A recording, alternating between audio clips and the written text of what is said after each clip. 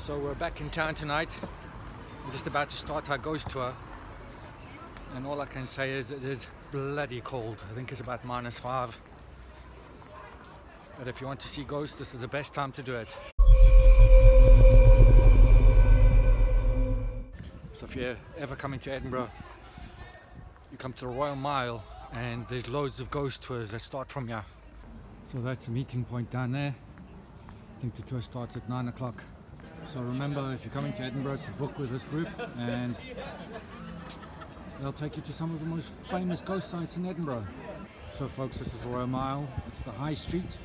It's the old part of Edinburgh. And as you can see, there's little groups of people everywhere. There's various ghost tours going on at night here, and it's always busy.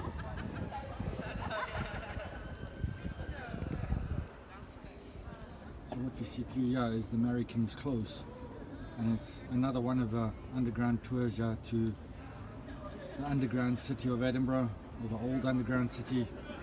Very interesting tour. Okay folks, we're now making our way down to the vaults. That will be our first stop.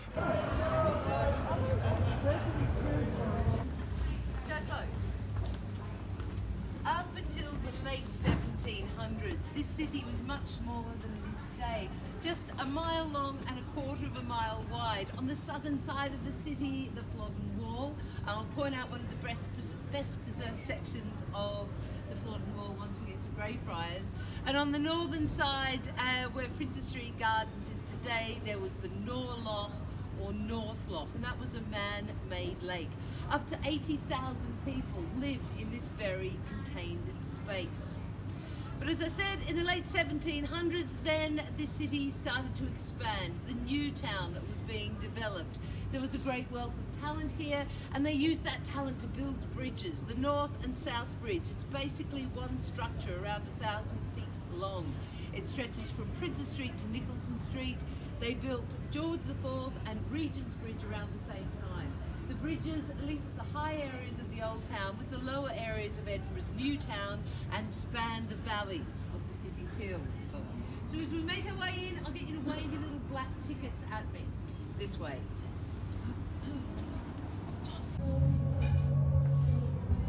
Right now we're beneath the road of the South Bridge itself, and this whole structure was built at one time. A huge civic project. You can see here 3 levels of chambers. They're stacked one on top of the others throughout the South Bridge. Stalactites have formed from all the water dripping through over the years. The 2 small vaults at the bottom, they were used as a dry dairy at one point. There were dairy cows kept in there. You can imagine, miserable for the livestock, but possibly worse for the people that lived alongside them.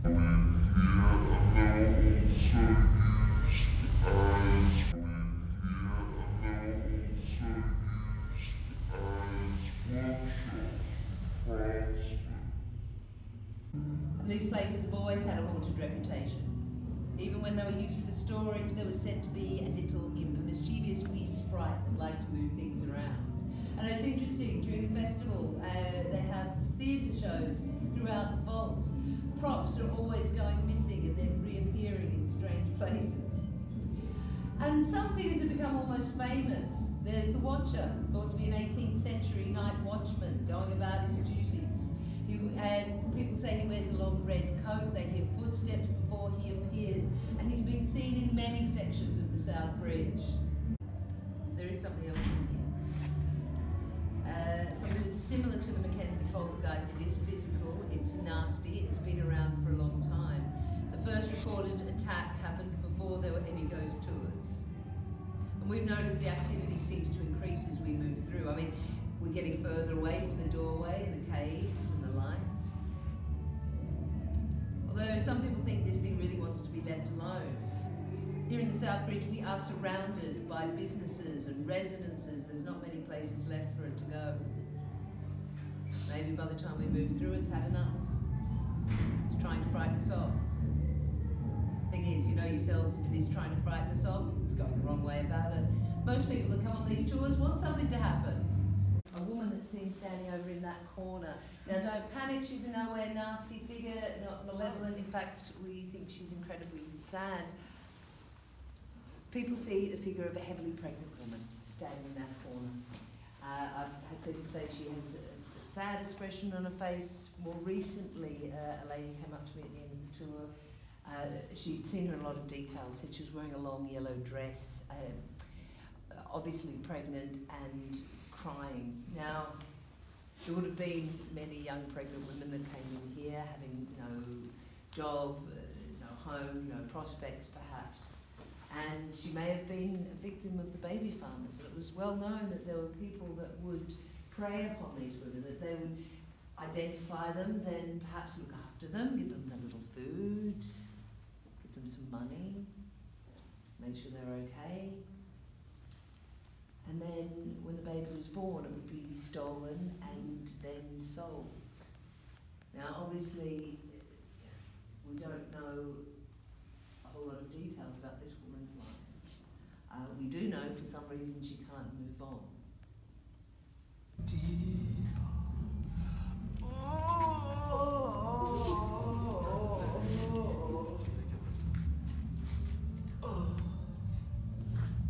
He turned a corner, a shaft of light, a gap in the wall where the workman had been. That was where the sound was coming from, and he'd have to investigate.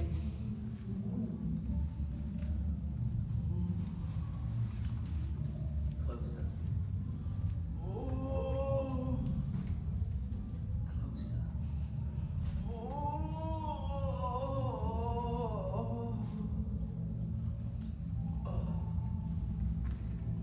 Tam peered through the gap of the wall.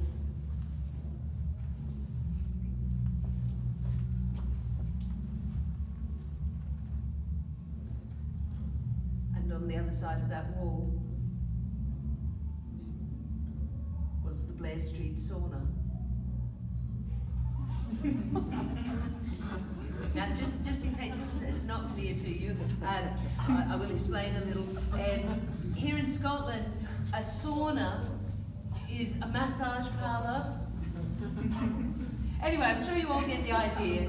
Needless to say, the workman had knocked through the wrong wall. Funny story. I like telling it.